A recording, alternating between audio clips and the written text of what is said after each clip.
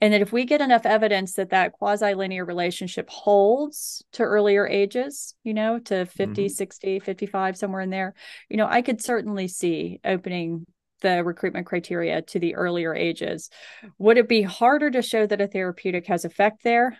Again, I would have said yes because you need to show improvement. So it's best if you're not already at your really highest potential in order to show improvement, just to make it a Hmm. little bit easier so that we might get an award. The one I really want to do is give away the money. Like Right. we don't get to keep it. So I want to see teams win.